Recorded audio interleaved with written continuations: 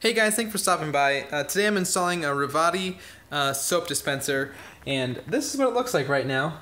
It's just sitting here and it is actually not installed yet, and I'm going to show you just the step-by-step process for how to install this guy.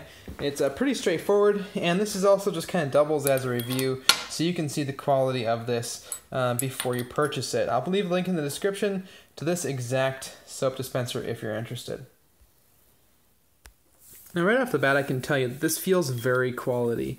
I've had other soap dispensers that I've felt and they are extremely lightweight. Now this one is made of, it seems like very solid metal, and you can even see here how thick this metal is on top. And it's not metal coated plastic, it's actual solid metal build. So that's that right there. Now as you saw, I just pulled this out of its base here. And that means that in order to refill this guy, all you have to do is pull the top off and fill the reservoir. Here's the reservoir right here, and that just simply threads onto the bottom after we have installed it. Now we have a nut that threads on to hold the soap dispenser in place, as well as a gasket which goes on the bottom. So we're going to start by just setting this in place, and then right here also, this is just the straw slash hose that goes down into the bottle so you can extract the soap. So we're going to set this in place right over here and then go down below. Alright, we made it down under here, and we've got our rubber gasket and our brass nut, and we're going to reach up here and do our best to get it on. I apologize, you're not able to see much here. I'll come back once I get it started. Alright, I did manage to get that started. I am going to say that if you have a second person close by, it would make it a lot easier to have someone hold the top while you get it threaded on the bottom. Now we're going to use this wrench here to reach up in there and get a hold of the nut and get it a little bit tighter.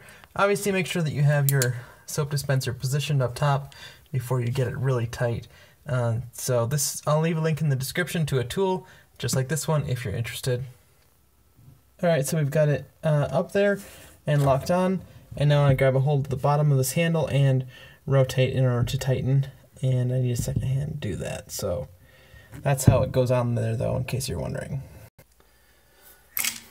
Now you can also just snug it from up here a little bit too, just by hand, and found that that was actually almost as effective as trying to get the wrench onto it up there. It's just tricky, and then as long as it feels secure, like it's not going anywhere, then you should be good to go to proceed with just putting the rest of it together. So we're going to put the straw on there. And you make sure that the grooved side of the straw faces down towards the bottom of the bottle. That holds it so that it doesn't come, so that it allows the soap to come through the straw without getting plugged on the bottom of the jar. So that is ready to go. Now we're going to go down below and thread the bottle on. Kind of a creative view for you there.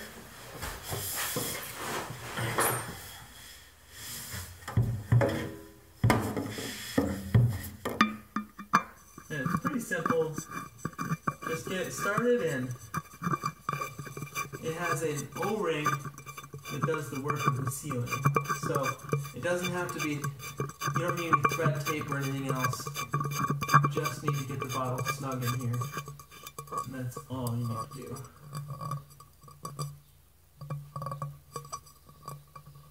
That's good.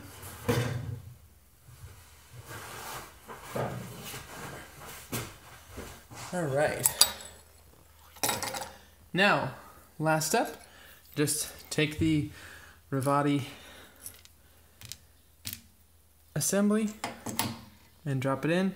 Now initially you need to push it a little bit harder to make it snap into place, just like so.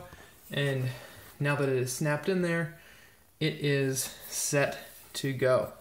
Just fill it up with soap and you should be good. This is a really smooth action on this. It's a very even pressure the whole way. It doesn't really get stuck or feel like there's any spots that are rough. So that's been it. That's our Ruvati soap dispenser. They're pretty reasonable price. I think they're like 20 bucks or so. And like I said, I'll leave a link in the description to that. And I hope this video helped you out. If it did, please rate it up and subscribe down below for more videos like this one. And we'll talk to you in the next video.